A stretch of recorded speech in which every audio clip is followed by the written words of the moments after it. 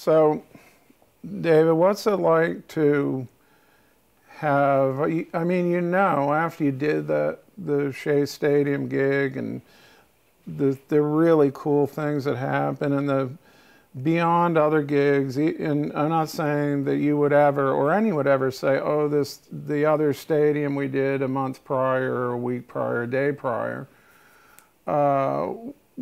wasn't the most important thing we were doing that day. But when you do a gig that's obviously, you have a lot of guests coming, there's a lot of purpose beyond, and I think Billy was really cool too. This is a confident guy that allows all these other artists to come out and shine. And, Steve Tyler's doing his hit, and one of his hits, and you're like, I was like, wow, Tommy's playing those parts pretty good.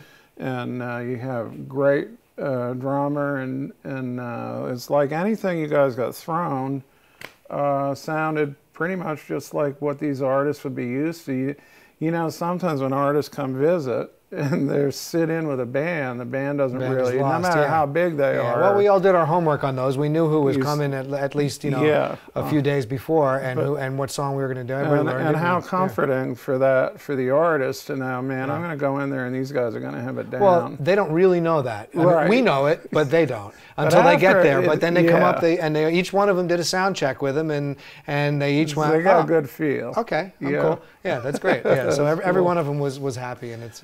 So after the fact, though, you're working on arrangement for probably video and posting. Did you do any of that?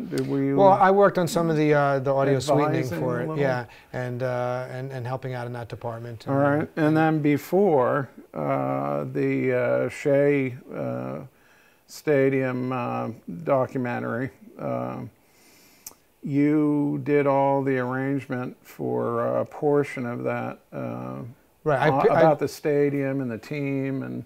Right. Well, part of the Last Play at Shea documentary, I did part of the film score for that. And there was a purpose in that, right? Yeah. Could you explain that? Well, sure. Well, the idea. It was decided that we're going to use the bulk of the underscoring for the whole film was going to be us playing live to sort of tie it into the whole thing.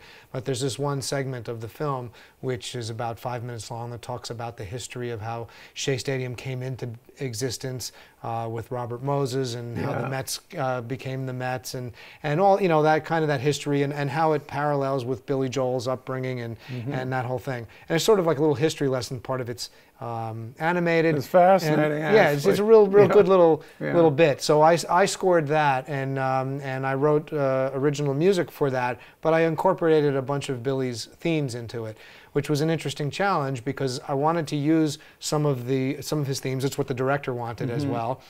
But I found very quickly that some of his themes are so famous and so instantly recognizable that if you did them too blatantly, it would pull your attention away from the narrator, which is the prime focus. My job is to create underscoring. It's not featured, the music.